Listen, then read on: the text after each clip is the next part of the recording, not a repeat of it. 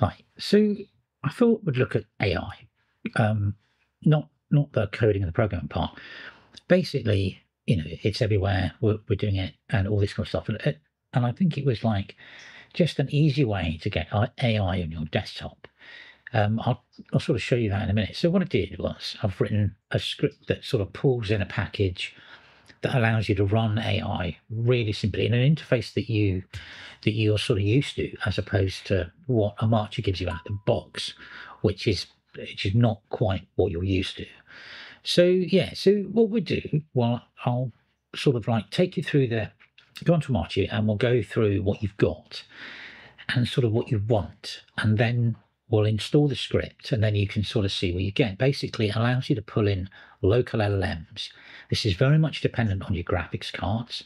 So if you've got 16 gig cards, you're in a really good place. 8 gig, not so much. But yeah, I mean, a lot of the base cards are 16 now. If you want a laptop, I'm not too sure if this will work properly for you, because as with all things to do with laptops, this involves graphics card detection.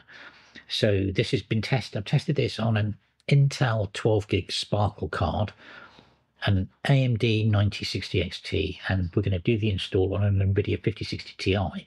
Now, they're all desktop machines, so your mileage may vary if you try and put this on a laptop. But, give it a go. I put an uninstaller script as well, so you can pull it back off underneath it. Anyway, so let's jump over onto the desktop, and I'll talk you around what I'm sort of rambling on about here. So let's dive in.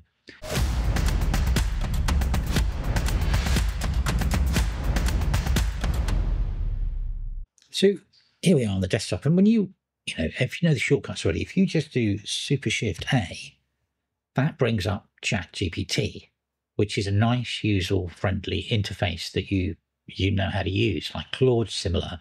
It's that box in the middle that allows you to talk, to do your chat. So let's get rid of that. And then if you go further in and you're going to install, you've got a whole AI section here, but it's very much focused at developers. So you've got this great, for people like me, Claude Code, Cursor, CLI, Gemini, but all that's going into your command line. So that's if you're sort of programming.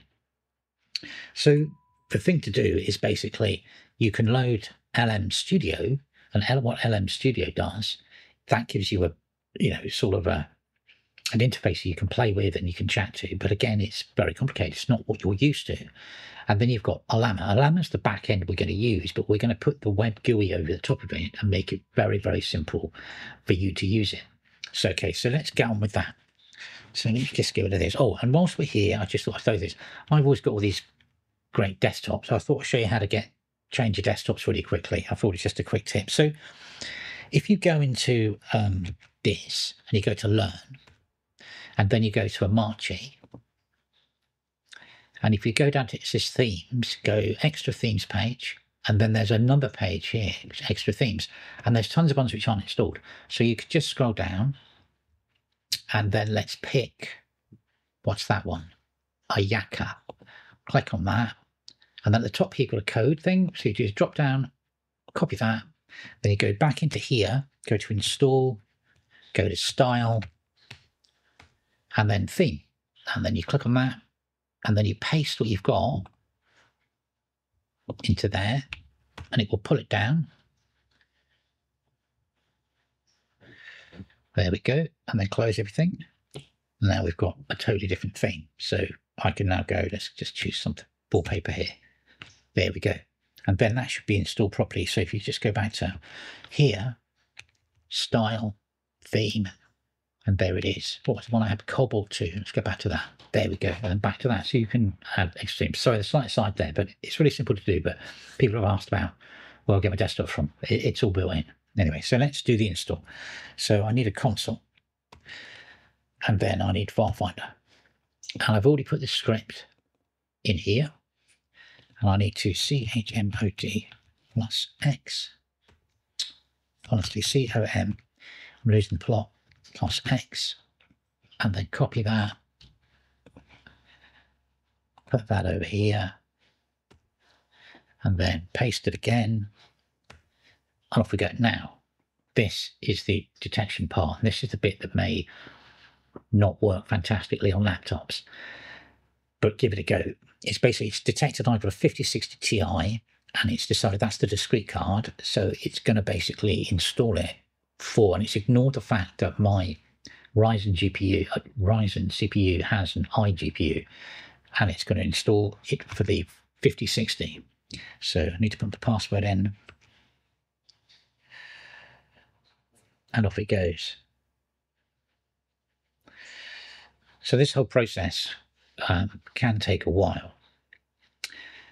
So what we'll do is I'll jump off, and then basically this whole thing, I think it's about 20 minutes to pull down all the stuff it needs, and then I'll come back. I'll leave it running like this, but I mean, I'll just stop recording and we'll come back to the very last bit. Okay, so we're back and it's finished. So I think that took about 20 minutes. There's an awful lot of code going in. I'll get the we'll do a clever test in a minute. You can understand what it's much better than me explaining what that script's doing. I'll let the AI. Anyway, so you've got the last bit here. And then basically what you need to do, you must reboot because there's certain permissions attached to what's going to happen. And if you don't reboot, it won't work. So let's reboot. So it's just ROB, and we'll come back. And the first time the script runs, it's got to do a few things to initiate. So it'll sort of stop and start. But once it's done its initiation, it just works seamlessly. And I'll sort of take you through what it actually does. Here we go, back again. So it's back in.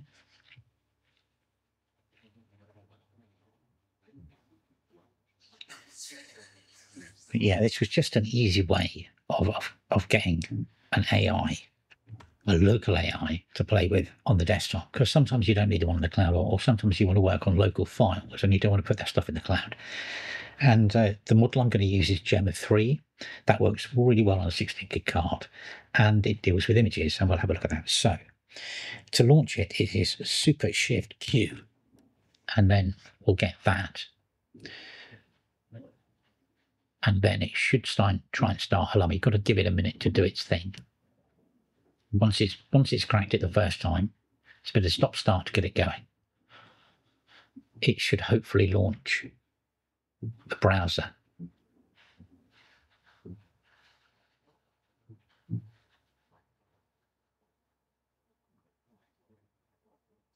Yes.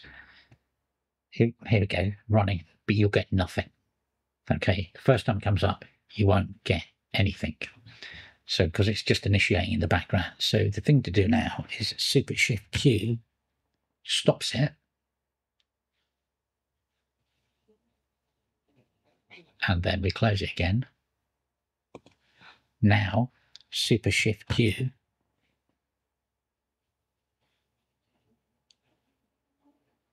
And it should ping into life. He says. Give it a minute.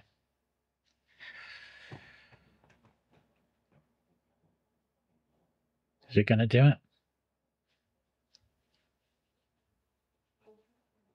No? Reload.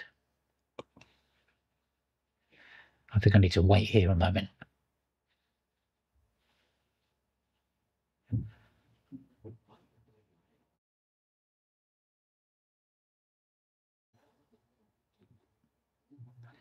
Let's close that down. Super Shift Q.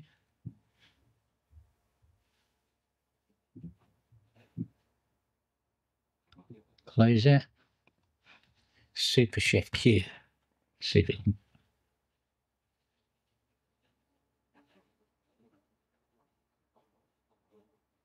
There. And it's up. Okay, so a couple of restarts, just Super Shift Q until it clicks in, and then you're done. So basically, enter your name, enter an email, q@q.com, q, and then create admin password. And now you've got the web interface.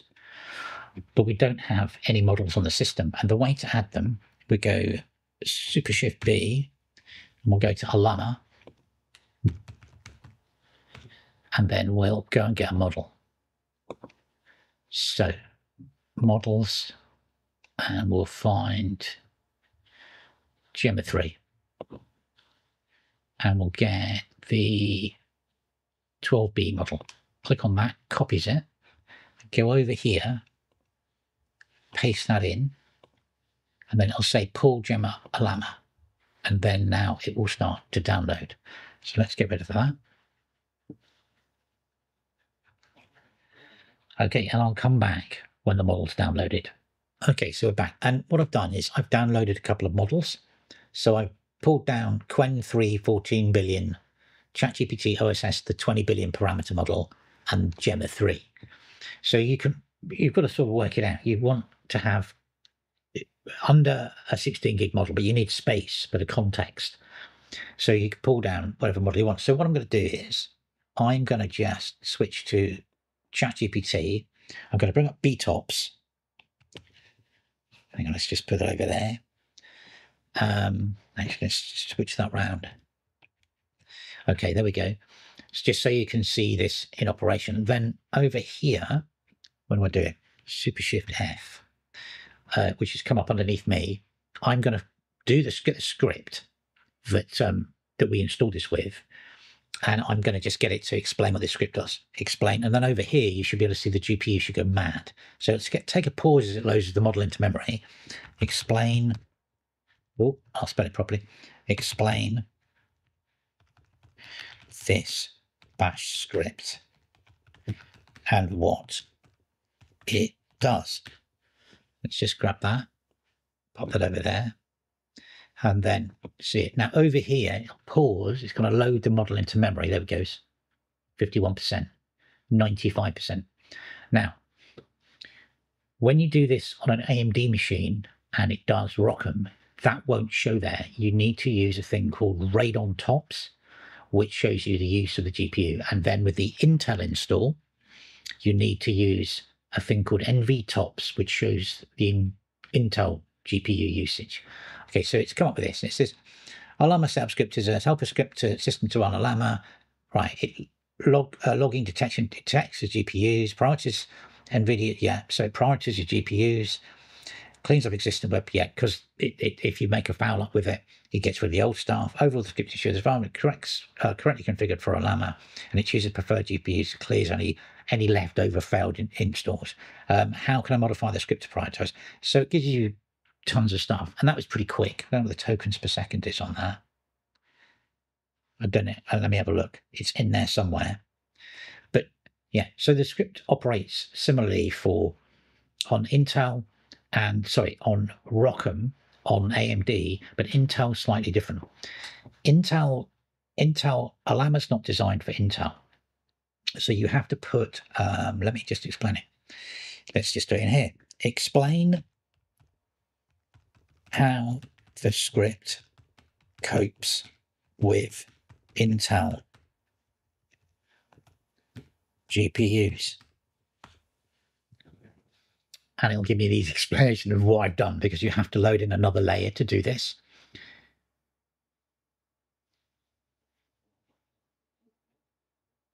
As you're going to pick it up. Yeah, especially because basically, hang on a minute. How does it handle Alama when using an Intel GPU? Because there's a layer you have to put in, because Alama doesn't work directly with Intel, and it's called IPPX. What's it saying here? Because it detects a GPU is there a performance. Yeah, basically there's a layer that is called IPPX, but you have to put in between Alama and using the web UI. So it will work, but certain models don't. So Gemma 3 will work, but ChatGPT OSS is written in a different way. It will not work. So there's certain models, a lot of models work. Let's just do a new chat, and let's just pick a different model. Let's just pick Gemma. Gemma's quicker. Let's try to see if it gives me a better answer than they got logged in. So how does this script deal with Intel GPUs and Ollama. Now, this is a more lightweight model, and we'll show you what else you can do with this. Gem is good because it's multimodal, which means you can use images. So let's put that in there, see what it comes up with. Now it's unloaded the other model, and then we just load that back in. So again, over here, you'll see, there it is. So the generic Intel GPU fallback is in place, but however, if the GPU is Intel Arc, the script will install IPEX LLM, the Intel 1 API runtime. So that sits over the top of Ollama, but the client is older. So ChatGPT OSS doesn't work, but Gemma 3 does and stuff like that. Now, one of the reasons Gemma 3 is great is because it's multi-model, and I'll show you what I mean by this. So let's just do this, print screen. And we just grab that picture and we'll save it. And then you go over here and then pictures.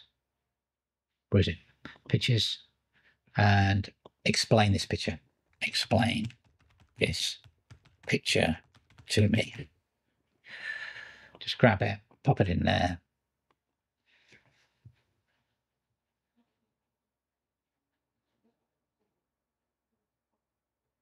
Oh, I need to probably start a new chat for that. That's confused it. New chat. Explain this picture to me. Spell explain wrong. Now, obviously, this is nowhere. Okay, let's drag down the screenshot. There we are. And then, well, because it can read. So obviously, when you're doing this, quite focused. It's like, you know, you can, if you get to know the web UI, let's get rid of these. If you get to know the web UI, you can get it to do web searches. You can get it to do local knowledge. So you can get it to read. I mean, these smaller models are very useful for specific use cases. So this is basically explain something to me. But it's quite quick, as you can see. That's the Gemma 3 12 billion parameter model. And then when you want to get rid of it, with this, you just go Super Shift Q, and it cuts it down. So now you've got a local, and you've got your ChatGPT. So ChatGPT, Super Shift A, that one. Then Super Shift Q. That'll fire up, it says. There. So I've now got, on over this side, I've got my main ChatGPT in the cloud, and then I've got the other one. I've also put Quen on here as well, which is a coding one. So you've got lots of options, and it means you can work offline, bring it on. I mean, I don't know, as I said, I don't know if this works on laptops, but if you don't have access to an AI because of the internet or something, you can use this fallback method. But also, as I said, I mean, you can add knowledge to it, things like that, and play around with it on your machine. Let's close this down. Okay, so back to me. So there you go. So I hope that's useful. It's just a really easy way to get the web UI working on your system, get some local models going. It does work on Intel with some caveats. Rockham seems to work fine on the 9060 XT. That still went fine. And 8 RAM models. I mean, obviously, you know, it's there if you want to do it. If you want to do the offline models, this was a super simple way to do it with the key. Super Shift Q to go into it, Super Shift Q to come out of it. Now, with this script, I put it in the members area. So if you want to go in there, but remember, it's tested on desktops. I haven't tested on laptops because obviously the way that their GPU configuration is slightly different. So if you want to have a play with it, it's in the members area. And there you go. There's just a super simple AI script to get you to have an extra interface that you can play with. I hope that's useful. And thanks for watching.